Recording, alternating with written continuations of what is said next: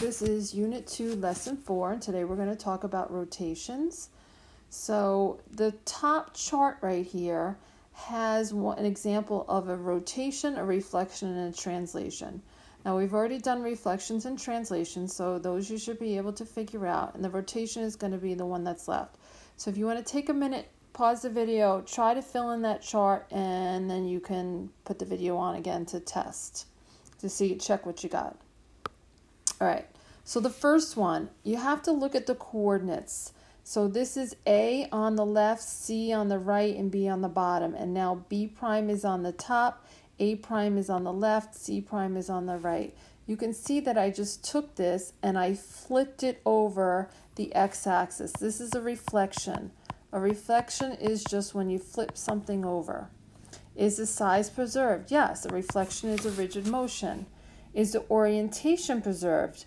Now remember the orientation of the order of the letters. So if I look at this, look at the original, start at A and go clockwise, it goes A, C, B. Start at A prime on the other one and it goes A prime, B prime, C prime. So the orientation is not preserved. So this is an opposite isometry. Okay, now I'm going to do the last one, because I want to show you that. Look at the order of the letters A, C, B, and the order of the letters A prime, C prime, B prime. This orientation is preserved. I didn't flip this.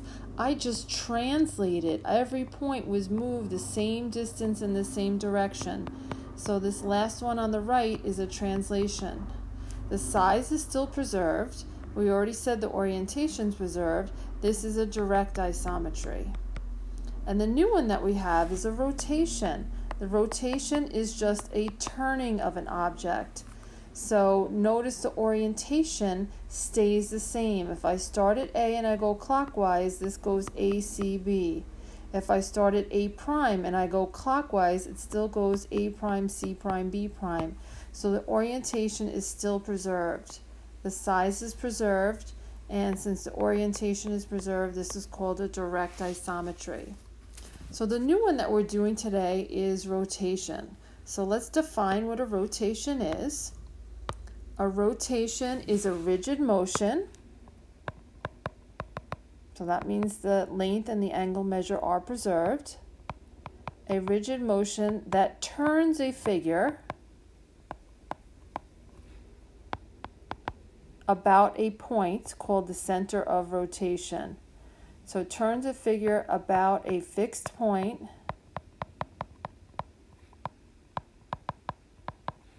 called center of rotation.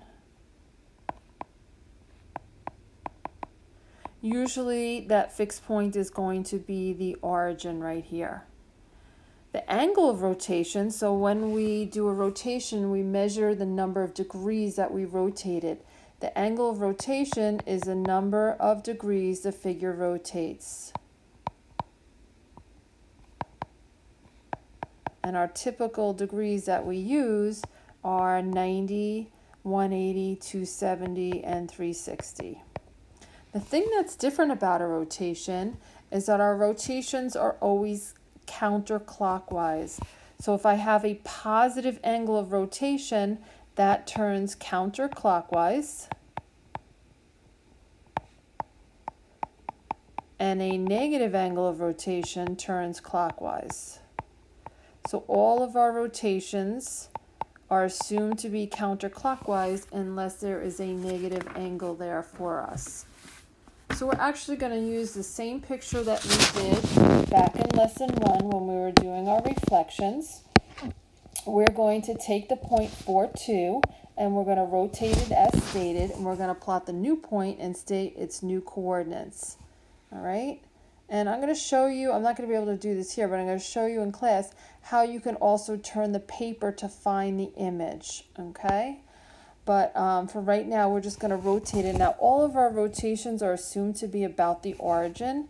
So it's sort of like if you connect this pre-image to the origin, and I want to do 90 degrees, okay, so it's going to be up here, whoops, and it's going to be right there. Oh, I went too far. Let me just fix it. it's going to be right here at that point. And I memorized the rules, so, and I'll show you how to do it with the paper tomorrow. But see how this makes a 90-degree angle.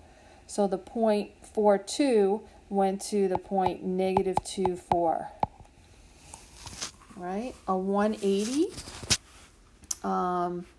So the point 42 is going to go to -4, -2. So let me just show you -4, -2 is down here. And if I was to connect the image and the pre-image together, it goes through the origin. And look, it's a straight line. And a straight line is 180 degrees. Right? And then I have 270. The rotation of 270, the point 42 is going to become 2, -4. Let me show you what that looks like. It's right here.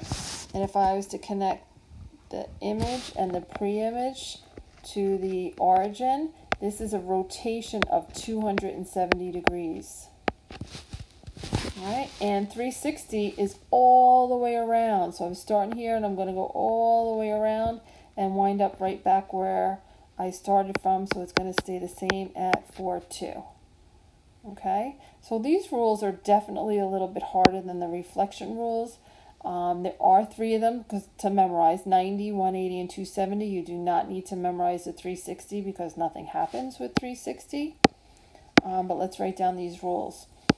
So rotation of 90, xy becomes -yx. So basically you change the sign of the y. The y goes into the x position and the x goes into the y position. 180, you're just changing the sign of the x and the y. They're not changing positions. And 270 is y -x. So you change the sign of the x goes in the y spot, and the y goes in the x spot. And 360 does nothing because it goes all the way back, and it's just going to stay at xy.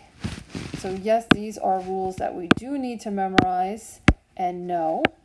Okay, and I will show you tomorrow how you can sort of turn the paper if you want to, if you forgot those rules.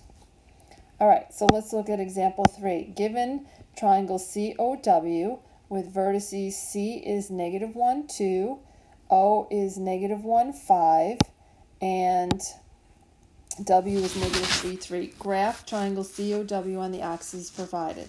So I got to go to -1, 2. And then I have -1, 5, 2, 3, 4. This is going to be a little small. It's going to be on top of each other. And then I have -3, 3. 1, 2, 3, 1, 2, 3. Okay. So I have COW. Second part wants me to graph and state the coordinates of C prime, O prime, W prime, the image of triangle COW after a rotation of 180. All right, so we'll just look up here. What's our rule for a rotation of 180? Our rule for a rotation of 180 is that xy becomes -x, -y. Easy enough. So C prime, change the sign of the x, change the sign of the y. O prime, change the sign of the x, change the sign of the y. And W prime, change the sign of the x, change the sign of the y. So I am going to plot each of these. So 1, -2, that's my C prime. 1, -5, 1, 2, 3, 4, 5. That's my W prime. And 3, -3, 1, 2, 3, 1, 2, 3. Oops, C prime. Oh, that was my W prime. Let's fix that. So that's my W prime. And I connect them. It should be the same shape, same size. All I've done is change the position of it. What type of isometry is this? This is a direct isometry. The orientation has not changed. Okay, and I can check that. Great. And that was it. Okay. We'll practice that tomorrow.